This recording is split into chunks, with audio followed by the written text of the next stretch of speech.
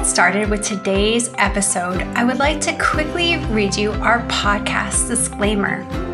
This podcast is for educational purposes only, and it is not to substitute for professional care by a doctor or other qualified medical professional.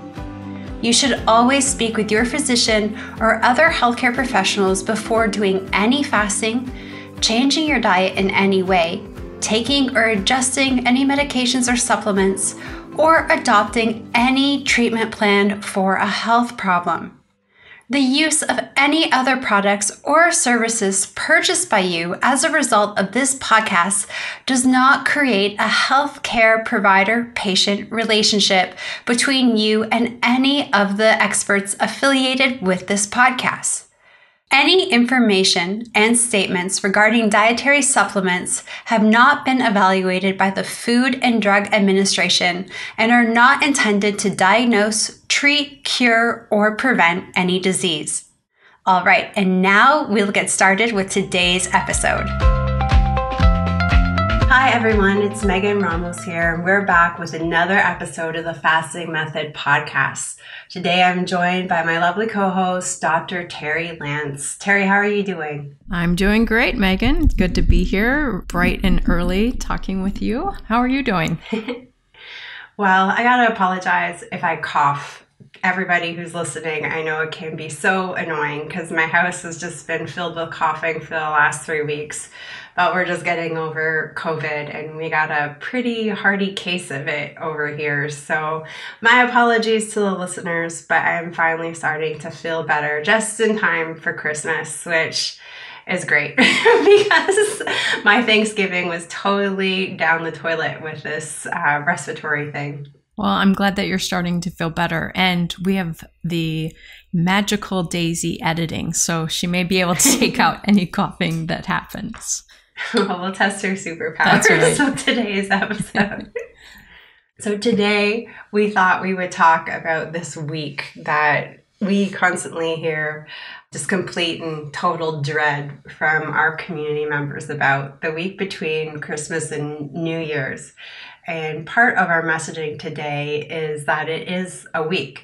And what we really need to be focused on is not the week between Christmas and New Year's, but the time between New Year's and Christmas.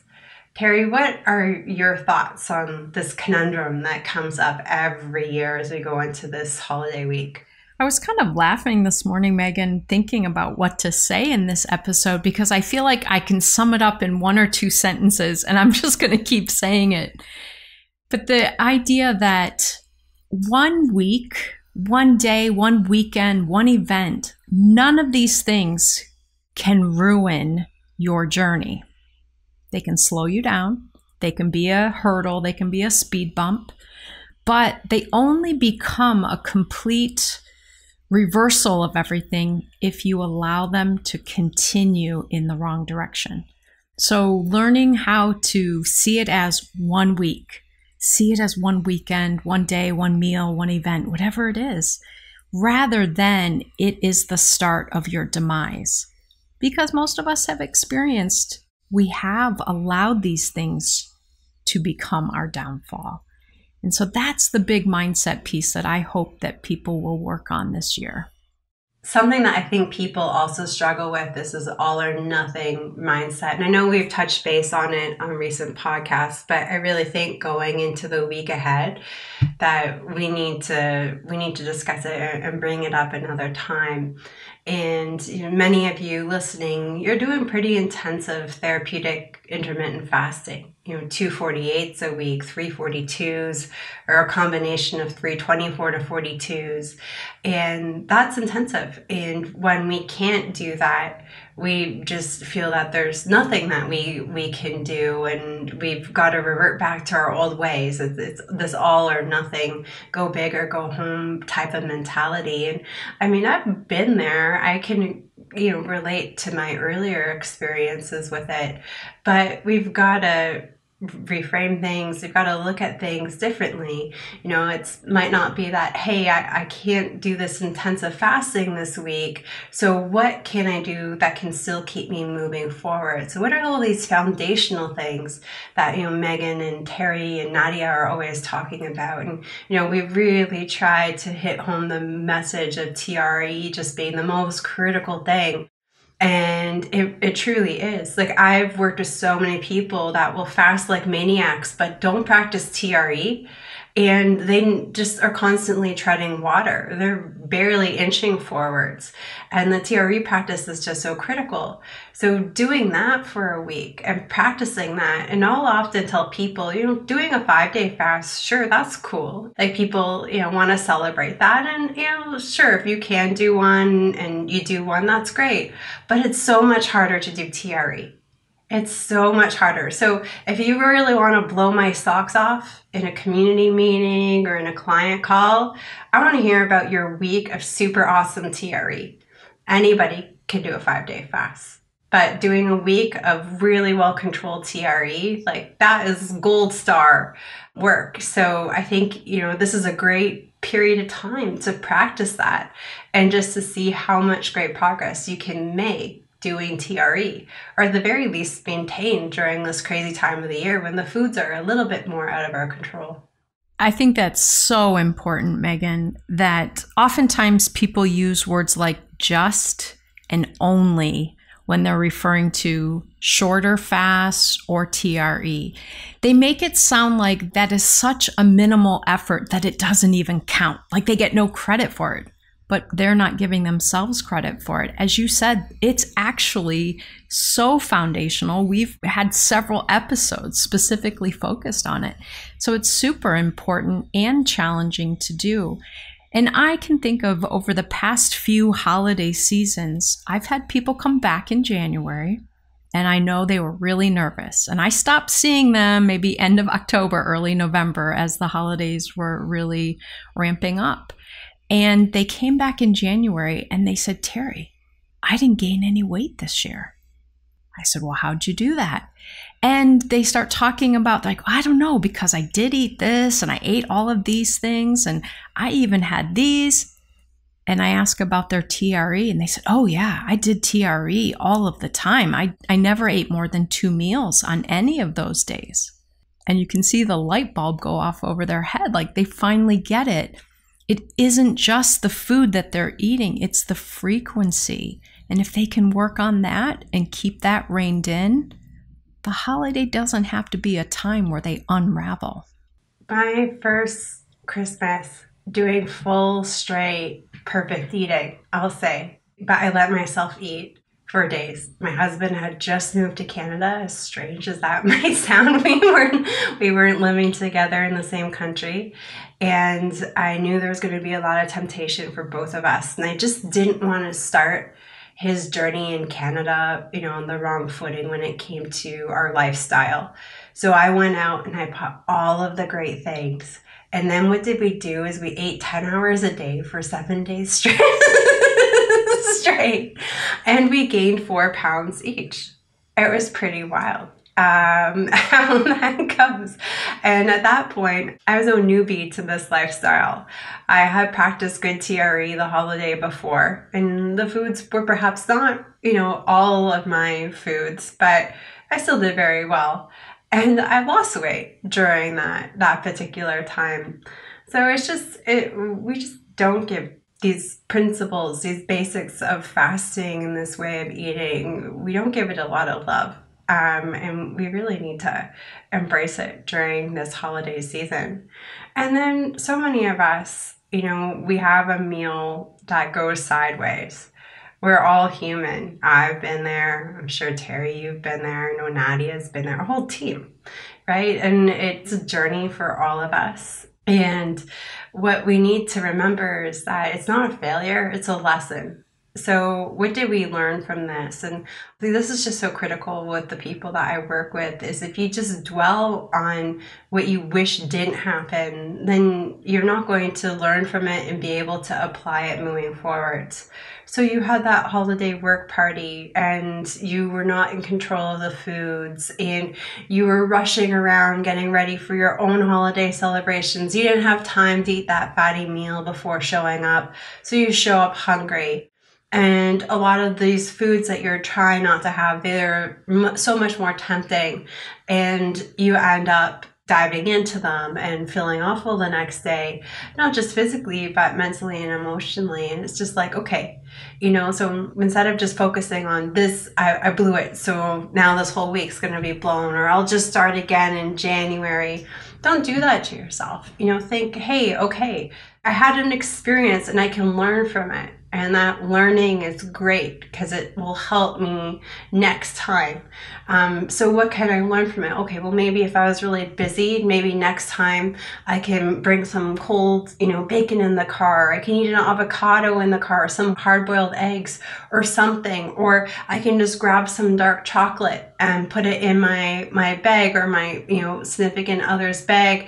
So when I'm really tempted by some of the desserts and pastries, I've got that dark chocolate to go to, and no one will really know because everybody else there is eating stuff.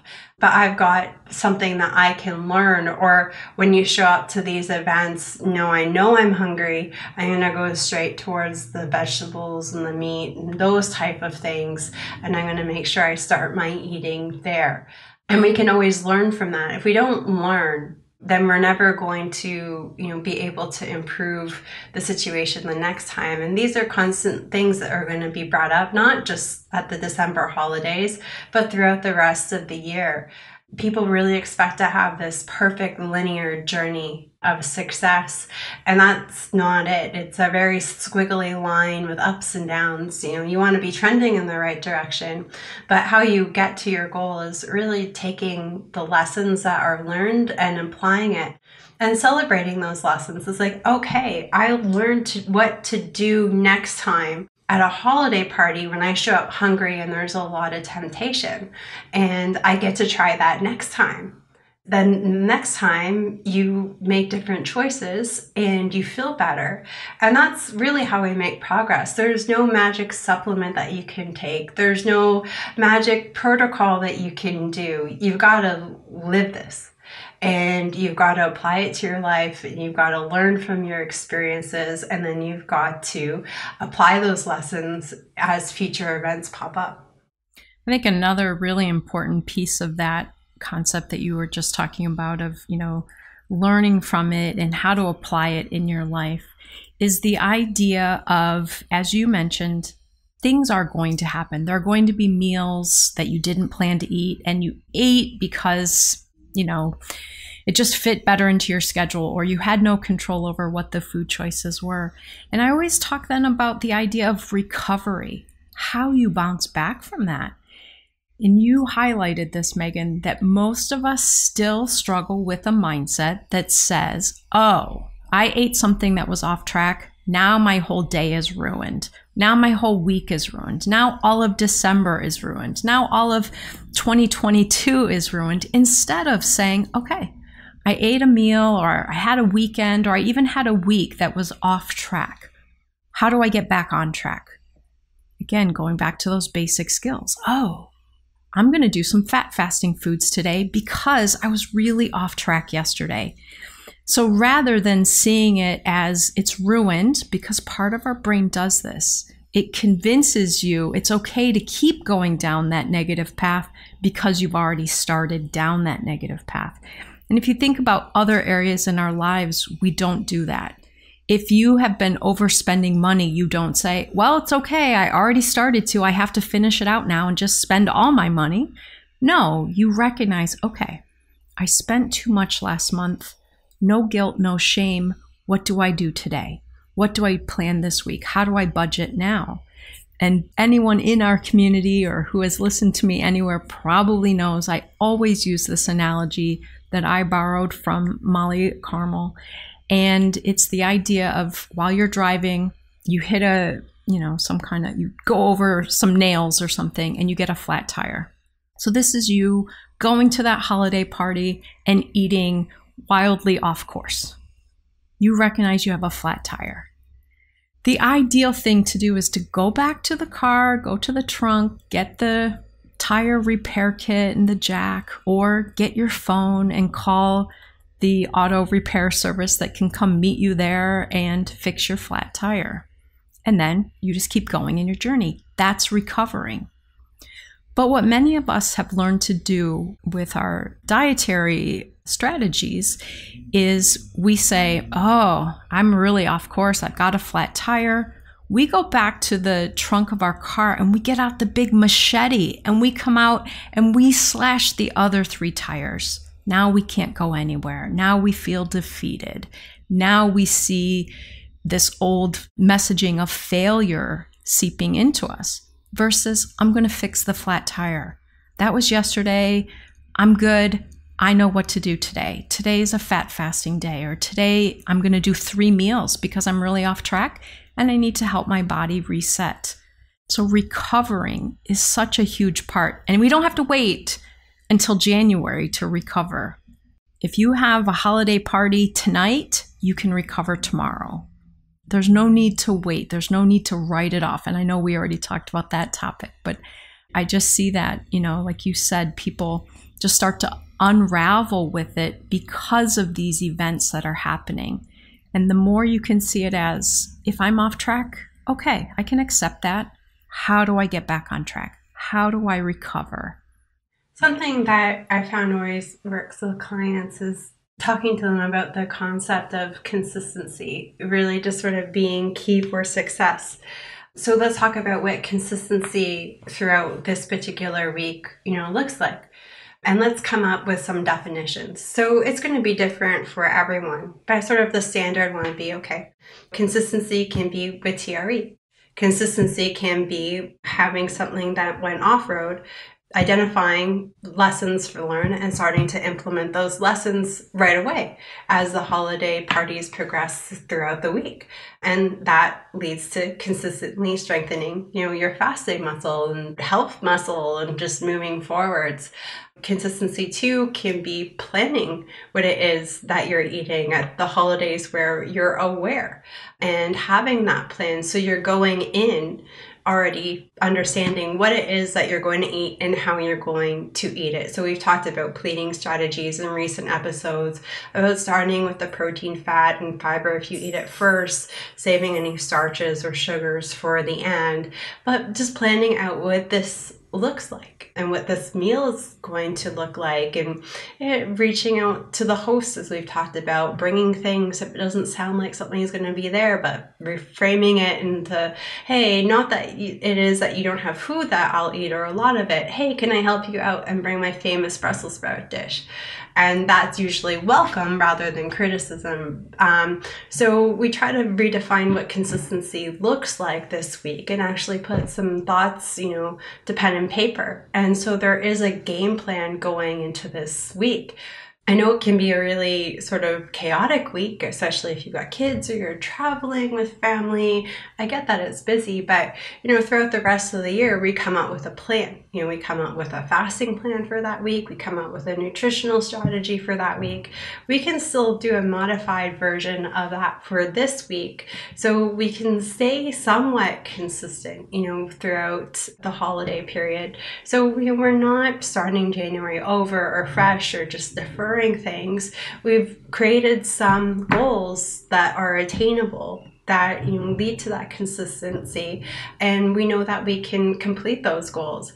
And for some people, it's to keep it to one treat at each holiday dinner and make sure that they're keeping that treat to the end. And for some people, those foods are not foods that they're going to be engaging in. So it can be different for everybody, but what always works is planning planning for what's ahead. And if you do have holiday parties, planning the meals that you can eat at home around it, or just in anticipation, okay, I'm going to have a holiday meal and it's a crazy stressful time. And the next day I'm going to start my day off with, a nice big fatty breakfast, smoked salmon, avocado, eggs. And I'm going to, make sure I'm setting the tone for the next day. So doing this meal planning, this meal timing planning, and setting a few goals that you can be consistent with, that can really boost your success, your confidence throughout the week, and really, letting you start the new year off on such great footing. I like that, Megan. The idea of consistency just looks different this week. And you used a word in there that is running through my mind now, modification. And it makes me think of times when I've been in maybe a fitness class or doing some type of a workout program, and they do some things that physically I'm unable to do. I've had frozen shoulder. So the person that I was working out with needed to give me some modifications. We didn't just say, okay, you just don't work out because you have frozen shoulders. We said, okay, you still need to work out. You still need to get your body moving. How can you do that in a way that's feasible for you?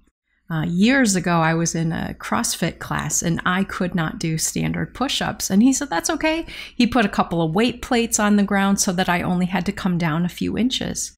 But I could participate then in the class. I didn't just leave. I could modify what was happening so that it fit me. So thinking about modifying your plan, like you said earlier, if you've been doing a really intense therapeutic fasting protocol the last couple of months, you're probably going to want to modify that this week. Make it something that's doable. Hop into what Coach Nadia refers to as a holding pattern.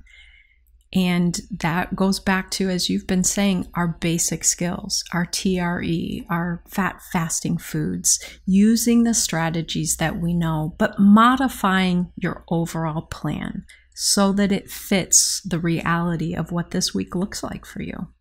I think something that people have a really hard time dealing with is that they have been told that it's all their fault, that it's their problem, it's their behaviors, it's their mentality, it's their actions, it's everything. You're overweight and unhealthy because it is your fault.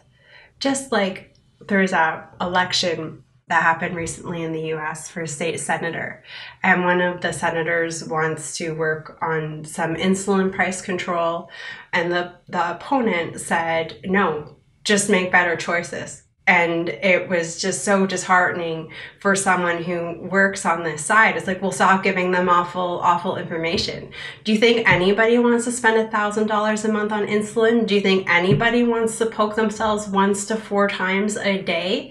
Do you think everyone wants to be bound to this medication that needs to be refrigerated, that causes weight gain, that increases risk of heart disease? Nobody wants to do that. So maybe stop giving them such awful advice. And like, my heart just broke for the people in this state, especially those who that person represented their party, because he was just saying, oh no, if you're on insulin, that's because there's a problem with you.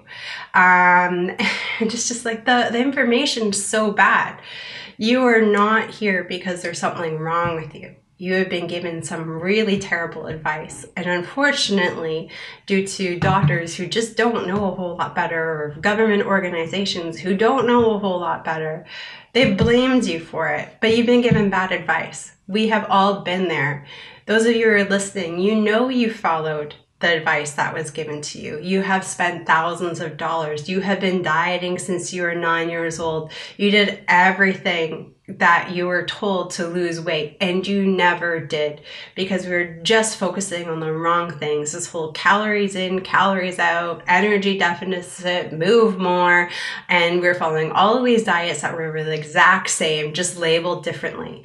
They're all the same. Some of them count points, some of them flat out count calories, some of them are shakes and smoothies and juices, some of them are pre-planned meals. They're all based on low-calorie principles, and it's insanity doing the same thing over again and expecting expecting different results, but that's what mainstream tells us to do.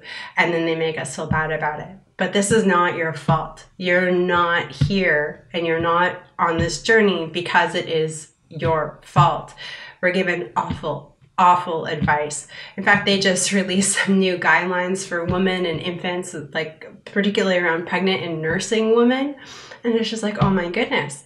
We're seeing, this epidemic of kids under the age of 10 with type 2 diabetes. Most of them are around 7 or 8. Now we're going to start seeing it under 5 with some of this advice. The advice is awful. So it's not your fault. So when we have a meal that might have some holiday traditions in our family and we haven't quite worked out what our relationship with that is yet, or we eat some of these foods that were older foods to us but are no longer our foods, we always feel like such failures. But it's none of this is your fault. None of this. So we've just got to learn from the lessons and modify the behaviors moving forwards. There's just so much blame. And all of you listening have been so blamed by mainstream. And you're doing everything right. I took a year and dedicated to doing everything right. And the end result was type 2 diabetes and nearly 60 pounds of weight gain.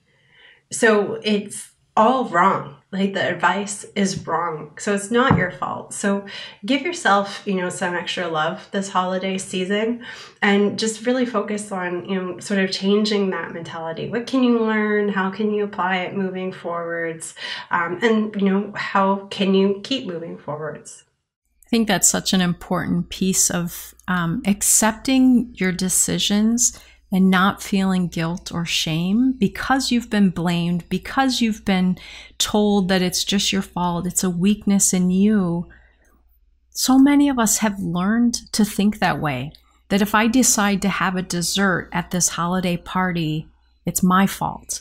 This is why I can't lose weight. And getting into that mindset is not going to set us up well for the decisions we're going to make tomorrow and the next day and the next day. We're going to feel defeated. We're going to feel stuck, and we're not going to see a way out of it. So working on getting out of that mindset of this is why I fail. This is why this won't work for me. Instead to say, it's okay that I'm making this choice right now. And honestly, and I know people in our community and clients that I work with in coaching sometimes will say, maybe I should never let myself have those things. And, then you hear all these things about life is short. And if celebrating that holiday and having that traditional food or something is going to help you feel good in that moment, honestly feel good, I don't want people carrying around guilt and shame about that. Carrying around the guilt and shame, shoulding on ourselves, tends to make those decisions continue down a problematic path versus make the decision, enjoy that celebration, enjoy that food, and work right into your recovery process afterward. You don't have to carry it over with you in a negative way. We've all been, as you said, shamed and blamed for way too long. We don't need to do that to ourselves. Something I think people struggle with a lot this week are traditions that are around foods. And we had them in my family, and I constantly hear, even the other day, talking to a woman who's pregnant with gestational diabetes. But we all get together for baking sugar cookies. Does that mean I shouldn't eat anything while we're baking? And it's just, it's a real journey, I think, struggling to try to find the words here. But I think it's a real journey and an evolution as to what those traditions are and what they mean to you. During the start of one's journey, or even the first few years, you're very tied to these traditions and these foods, and you're trying to move away from them as being your foods, but you're not quite there yet. But I found at this point in the journey, when we haven't really sort of separated ourselves and our foods from these things quite yet, is that just having a plan when it comes to them going into that family baking session, with a plan. Okay, I'm going to eat 1 or 2 fatty meals before I go. And I'm going to bring X, Y, and Z things, like maybe some olives, maybe some meat, maybe some cheese, something that is still an indulgence for me that I wouldn't necessarily just have in the afternoon, but at least I can go to that. So I'm not nibbling on, say, these cookies that we're baking with everybody. And then, if I'm going to have one, I'll have one, but I have all of this other stuff, all of these great fatty foods to lean into while I'm doing it. So coming up with sort of these different strategies, not just showing up to, say, like a holiday baking session, totally, unprepared for what that is going to look like for you. And then as we really start to separate ourselves from these foods, and I find this usually takes a few holiday periods, but we really celebrate, then, working on those traditions. So something in my family was baking with my grandmother and my female cousins. It was a thing, and I had to modify that. It's like, okay, I'm going to bring these foods for me to have, so I'm not just stuffing my face with shortbread cookies. But I'll let myself have one at the end of it all. And that worked for me. And then, she passed and things changed, and I was the oldest, and it's just like, I don't enjoy that anymore. I don't want this for my cousins. I had entered a new sort of mentality and mindset about how I wanted my relationship with these foods.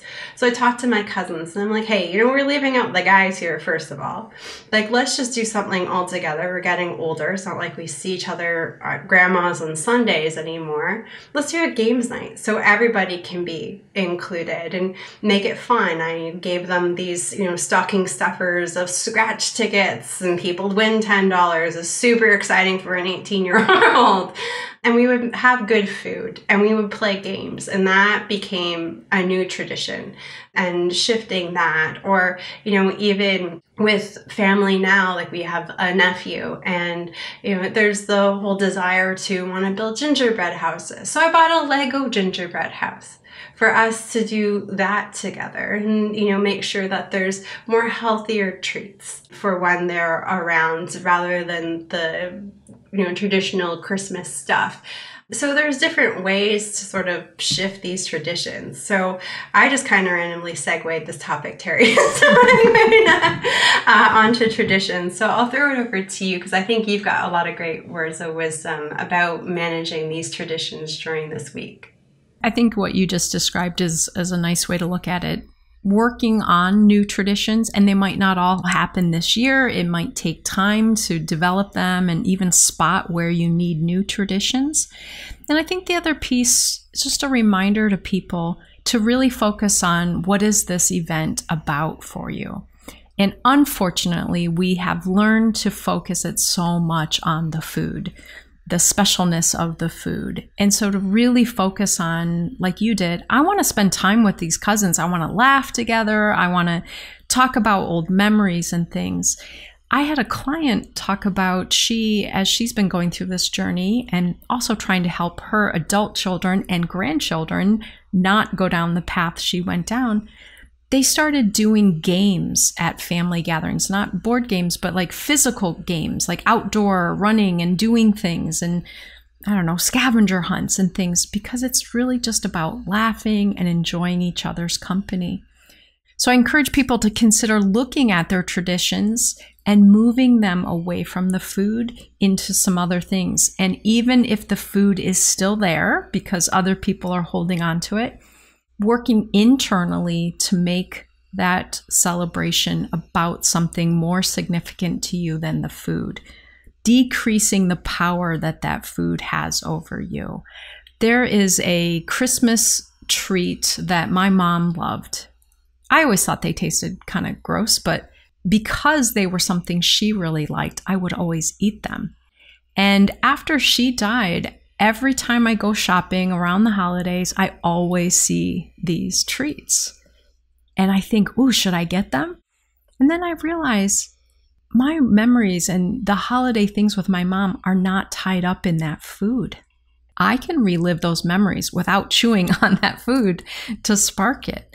So if you have nostalgic kinds of traditions and food traditions that feel emotionally loaded for you, I hope you'll give yourself some time this holiday season to acknowledge the memories, the feelings, the relationships that you want to be able to acknowledge, and start to disconnect them from food that harms you, giving it less power. I can see those now and think of fun things. I can think of my mom liked to put the icicles on the tree one by one, and my brother and sister would just throw handfuls at a time onto the tree. So when I see those treats now, I laugh about something like that, but I don't need to buy a bag of them and eat them to get those feelings. So starting to work on this holiday season, disconnecting the emotional ties to things and to connect it to things that actually support you during this season. There was a period of time throughout my journey and throughout with most of the people I worked with who've been really successful for this, where we've just sought out so much enjoyment and comfort and just sort of our overall, delight and zest for life through food and our relationships with food. And it's not that I want anyone to go through a period of time where food isn't something to be enjoyed. We don't want to associate it with negativity, but it's really about identifying those feelings or the reasons why you might need to feel those things and look for other outlets to find that enjoyment and comfort and excitement. And it's people who really, I think, focus on this that are able to make a lot of headway. You should enjoy every meal that you have. And there are certain foods you'll really learn to enjoy. I went from, plugging my nose when anyone made Brussels sprouts around the house to learning how to make them better. And that's all I want to eat all the time. So, your relationship with these foods will change and evolve. But it's really about finding these other outlets. And, so to speak to the traditions, finding ways you can really connect with people that you love. It doesn't need to be around food. Even in partner relationships, certain spouses or partners will say, that mealtime with my significant other or person in my household, that's when we really connect. Okay, well, if you're not going to be eating a couple times a week when you're doing more therapeutic fasting, what are other ways that you can connect? So we talk about board games and puzzles in wintertime, or picking up a hobby together that's separate, or in the summertime going for walks, connecting with friends in nature versus at restaurants. And I think we need to apply sort of the same lessons to the holidays. How can we connect with people and get what we want, doing things that aren't necessarily food related? And if I'm seeking comfort in food during the holidays, what is it that I'm really looking for? And what else can sort of bring me joy? So we've got some holiday visitors coming, and the morning after they arrive, my husband's gonna take them around to get them a little bit situated, do the grocery shopping thing with them. I'm gonna go get my nails done. And I'm gonna go have a holiday massage for myself, because otherwise, I'm seeking de-stressing during that time. I've got visitors, they've just come, they're all the stuff, they're staying for a week, we've got the holidays, oh my goodness. I'm cooking, for all these people. It can get overwhelming, and there's a lot of temptations that are available at this time of year. So, I'm just looking to de-stress. So these are things at the holidays that I don't necessarily do all year long. I don't have, 4 hours to go to a spa on a weekly basis or even on a monthly basis. But for the holidays, I'm going to do something special for me to get that de-stress period, as my guests kind of descend upon San Francisco. So I think, you got to start becoming mindful of these things that are triggering and seeing what you can find that really helps. We have one mentor, and I've never been so inspired by our mentor. So she's a volunteer in our community, by someone's self-care strategies. And she will fill that bath up with Epsom salts and nice smelling oils, and she will just plop herself in there and listen to a podcast or call a friend immediately, when she's feeling stressed or overwhelmed with life. And as soon as she's done, 20 minutes, 25 minutes, the cravings for all of those foods are just gone. and completely out the window. So I think that it's just, and she's made great progress. She's lost over 100 pounds. And throughout the pandemic, she held pretty great, especially during some rough times and rough winter where she lives. And I think it's just because she identified there are other things she can do to help herself cope with stress and to sort of fill those gaps that food used to fill. I like that. Looking for other ways of taking care of yourself, so other self-care strategies, because problematic food or overindulging or binging is not self-care. And then the other piece that you talked about is kind of giving yourself that holiday spa experiences. It's a way to celebrate yourself, treat yourself, reward yourself. We talk so often in the community that so many of us have learned to reward and treat and reinforce ourselves with problematic food. And so you really took that step to say, okay, I'm going to have a lot going on that week. What things can I do that would be good self-care? This person does the Epsom salt baths. That's great self-care. Rather than, eating this really problematic food is self-care. That's an old habit. Replacing it with these new habits. I love that way of reframing it. I don't know if I ever shared this on the podcast before, but back when we had the clinic in Toronto, I had this one patient. She was a single mom. She was a widow. She had this young son who was about 10 years old. She was primarily a sugar fueler. She was diabetic when she came into the clinic. We know that people who are just total sugar burners, are more prone to anxiety, depression, being on edge, struggling. And she was just at her wit's end in her life. She was working 2 jobs. Her and her kid were always fighting, just in tears. Like she could not get a break in life. So we started going through the motions of learning to fast and learning to eat. And she just realized, I'm diabetic because I just eat all of the time. She's like, it's not even that my foods are all that terrible. I'm just eating all of the time to help cope and get through life. This is my outlet. It is food. She's like, I have no other coping skills other than eating. And it was really alarming to her. So what she did is she set up this jar. If she didn't eat, she would add 50 cents to this jar. So every time she resisted snacking. Well, within a couple of months, she had enough money saved up that she stopped having to do her second job. And then a couple of months after that, she had enough money saved up for her and her son to go on a trip. They hadn't been on a trip since his father had passed. And she just kept doing this anytime she would have gone to eat. And she's like, she's only putting 50 cents in, but she's like, think of how much that muffin costs, that cookie costs, that donut costs, that bagel costs, that bag of pretzels costs.